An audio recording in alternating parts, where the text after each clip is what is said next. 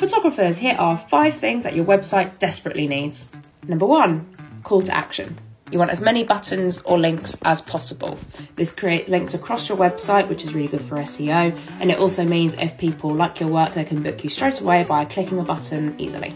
Number 2, it needs to flow.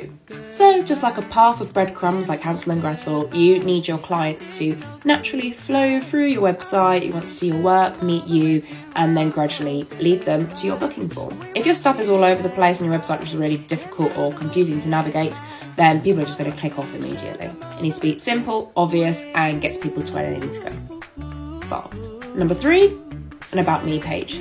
Arguably, after your portfolio, the most important page on your website. People want to meet you. You should definitely have something on your homepage. People need to see your face as soon as they click on your website, as well as your work, and then a little call to action button underneath if people want to read more about you. You're selling a service and people need to get to know you. If they can't build that trust, it's unlikely they'll book you. Do you know the amount of bookings I've got just because people liked me, not necessarily my work? So if you don't have an About Me page, get one now.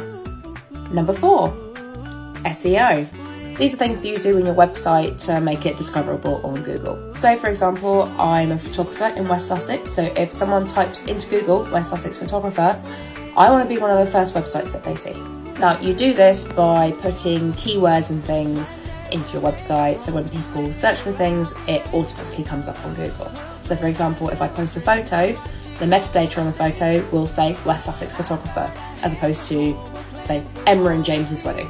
Make sure to be location specific as well, especially with venues. So if you've done something at, say, Langshot Manor, then make sure on any photos you share on your website, in the metadata, the description of the photo is Langshot Manor wedding. So if a couple search for Langshot Manor wedding on Google Images, guess whose photos come up? Yours. Number 5, fast loading speeds. Now this helps with SEO as well, but the last thing you want is for a couple to click on your website and then click immediately off it again because nothing's loading correctly. Compress your photos, they don't have to be full res on your website. The quicker your website can be downloaded, the more it will show up on Google.